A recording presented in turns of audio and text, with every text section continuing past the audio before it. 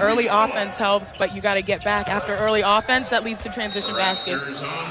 Dang Adele beating everybody down the floor. Professional athlete, WNBA All-Star. You're at a showcase. You know everybody's watching. How do you block that all out? You do what you've always done, as we see the nice little dunk to Moore. Rushed it underneath on the stick-back attempt. Oh, can he fly? DJ Steffens rocks the rim. Going to test whether or not these... Watch this. Jump, stop, jump. That's straight vert, not one. This looks like it's going to be another turnover for Austin. Kenley on the break, and he'll throw it down.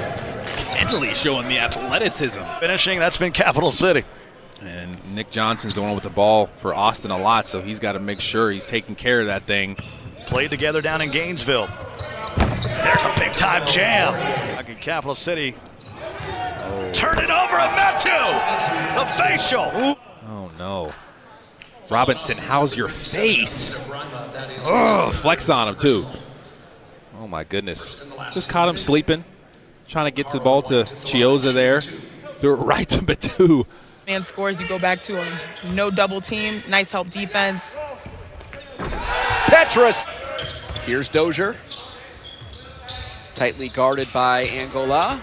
Dozier! International experience on these rosters. Look at the big man going all the way for the two-handed stuffer. Isaac Humphries. Big, particularly in today's NBA, they're looking for players who can stretch the floor.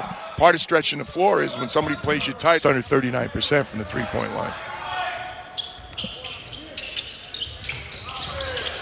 Here's Seibert again with the dunk. Nice assist there. Bengal Tiger from Louisiana State, so he had the easy finish. And another easy basket for Hall. This was a two-hand stuffer.